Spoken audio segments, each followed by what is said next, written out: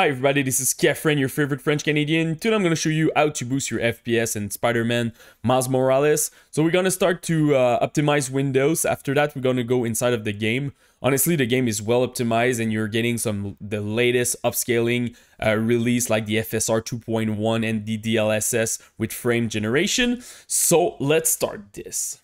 So now the best setting for Windows for gaming. So first of all, we're going to search for game mode in the search bar. Make sure that game mode is activated for the past year. It's pretty good. You're getting a decent performance and you're going to make sure that all your resources are focused on the game that you're playing. For the Xbox game bar, I still recommend to deactivate this one, causing stuttering, crashing in some games. So not a huge fan of the Xbox game bar. And for the capture, make sure that the background recording is at off and also the recorded audio is at off. Another thing that I recommend, it's the hardware accelerated GPU scheduling. Make sure that you're searching for graphics setting. You will need an NVIDIA card, 1000 series or more recent. It will really help with bottlenecks. So if you have a 1050, 1050 Ti, 1060, even the 2060, you can expect a nice 2 to 5% boost. And also you can expect less stuttering when you're using that. So I really recommend to use that. Another thing that is really important, it's your driver. Make sure that you have the latest driver from AMD, NVIDIA, even Intel if you have an iGPU on your processor. So for an example here with AMD, you just click check for update and it's gonna show you if you have the latest one. You can do the same thing with NVIDIA. Another thing that I can recommend with the NVIDIA and AMD, they have an image scaling for the past a couple of months. From AMD, it's called Super Resolution, and for NVIDIA, it's NIS. I have dedicated video who's gonna show you how to use that and how to configure it. But to explain you quickly what it's about, so you need to enable this. So for example, I'm playing in 2K because my monitor is in 2K. I'm going inside of my game. I lower the resolution at 1080p, and the software will scale it back at 2K. And with this process, I can save 15-20% in my FPS. Also, you can do it if you have a 4K monitor and you want to do 1080p or 2K. You can expect a nice boost. The image quality will not be the same if you compare with native, but in some game it's working very well and it's very tough to see the difference. So I recommend to use it if you're struggling with your FPS. Another thing that I recommend, it's your energy profile. So write energy in your search bar, go to power option. Make sure that you're running something like balance or high performance. On a desktop computer, it should not be an issue, but if you're playing on a laptop, really make sure that you're using that or a special profile for performance from your brand like Asus, Dell, or whatever.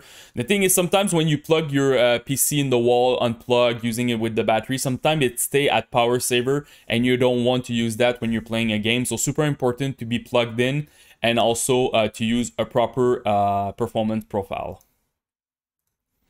Another thing that I can recommend, it's the Intelligent Standby List Cleaner.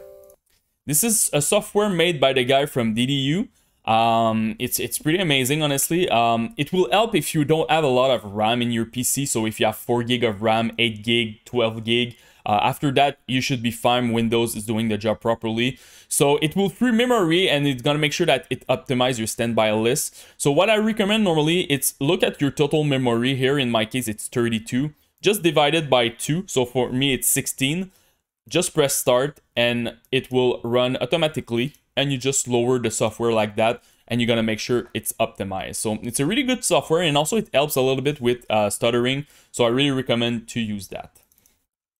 One last thing is I have dedicated video on my channel about overclocking CPU, overclocking GPU, depending on your brand and stuff. And it's pretty good because there are basic overclocking guide. I don't touch voltage, so it's pretty safe. You can expect sometimes 2%, 10% boost in your FPS depending on your thermal, depending on your component. But it's something that you need to look at too if you want to optimize your PC for the best performance.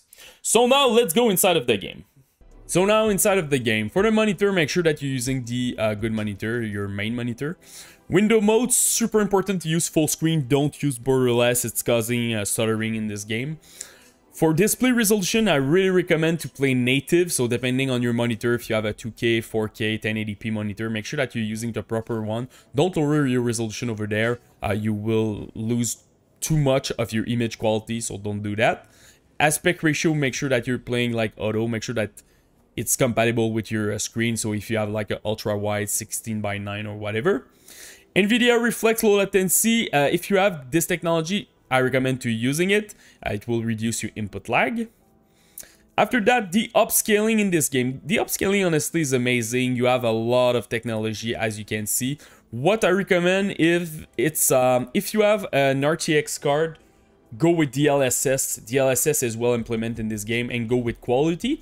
If you have the new 4000 series, I also recommend the DLSS frame generation. Super important, one of like the few games who's using it, so I really recommend to using it. If you don't have an RTX card or you have a Radeon card, I recommend FSR 2.1. You have the latest version of AMD technology over there, so go with something. Again, quality is fine. I'm not a fan of right now of those upscaling method when you're using like performance or ultra performance. I feel like the image quality is trash. Make sure that you're using quality, and it's pretty good, honestly. You have the latest version that's very, very nice. So I'm gonna go back here at DLSS. Upscale sharpness, I'm going at 5. It's a question of preference, honestly. If you feel that your game is blurry, just put your upscale sharpness a little bit higher. For the graphic, texture quality and filtering, it's really depend on the amount of VRAM that you have on your video card. If you have 8 gig and more, go with very high, 16 anisotropic. If you have 6 gig and more, go high and 8x. If you have 3 gig and more, go with medium 4x. And if you have less than 3 gig, go with low and 2x. I'm gonna go back here. After that, light and shadow. Here, it's really depend like what is your goal. It's a solo game, you know, it's not like a Call of Duty. So do you want like the best experience? Are you playing right now in 4K and you're struggling with your FPS? So it really depends on what you want to do. So I'm gonna explain you which one will provide you the most of FPS, but after that, just do some testing to make sure that you're using the proper setting. So shadow quality, this one is very important. If I compare very high to very low, you can expect 22% boost in your FPS, so that's a lot. I recommend to go with low because I didn't see a big difference between very low and low, and you're getting a little bit more quality in your shadow. Ambient occlusion, I recommend off if you're struggling with your FPS, but the game will look flat, so it really depends. Can you play with it or not? If not, just go with AO. You will lose 3% in your FPS. Screen space reflection. If you have something like a 1060 or more recent, you can definitely put this one at on. If you have something older than that, I recommend to go with off. Ray tracing, for sure, I recommend to put this one at off. If right now you just want to maximize your image quality, I recommend to go with on ray tracing and put your DLSS. You really need it because you will like crazy. You really need like DLSS if you want to run the ray trace in this game. But again, it's really depend on what is your goal. Do you want to play at 60 FPS, 144? Do you want ray tracing? Do you want upscaling method? But those parameters will take a lot of resources on your computer. Geometry, level of detail, I recommend to go with medium. Not a huge impact if you compare low to medium, so this one I recommend to go with medium. You will save 5% in your FPS. Density, this one is really important. Traffic and crowd, it's tanking a lot your FPS. If you're playing on a very old computer or with a bad GPU, go with very low, or I recommend just go with low. It's not that bad. You're moving fast in the city and you don't really see it, so that's why I recommend to go with low with them. You can expect a nice 14% boost in your FPS. The air quality, I recommend to go with medium. Not a huge difference between very low, and medium, honestly, in your FPS. So that's why I recommend medium. You will have a nice 2% boost in your FPS. Weather particle quality, I recommend to go with low. If you're getting some random drop when you see weather, it's probably because of this setting, so just lower it a little bit. If you don't have any issue and everything is working fine, you can definitely go at medium also. For the camera effect, I recommend to disable depth of field. Bloom and lens flare, it really depends. Do you want like pure visibility or you want some cool effect because you're playing in a solo game?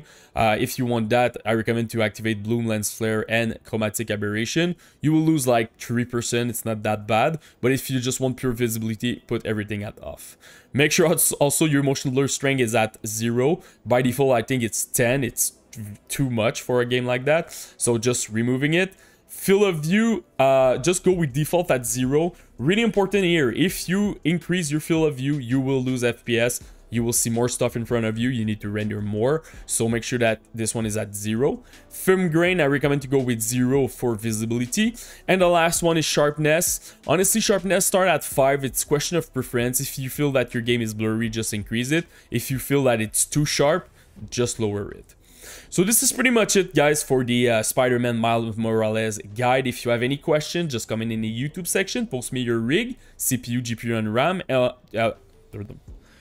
I will try to help you the best that I can. And don't forget to subscribe to the channel. Peace.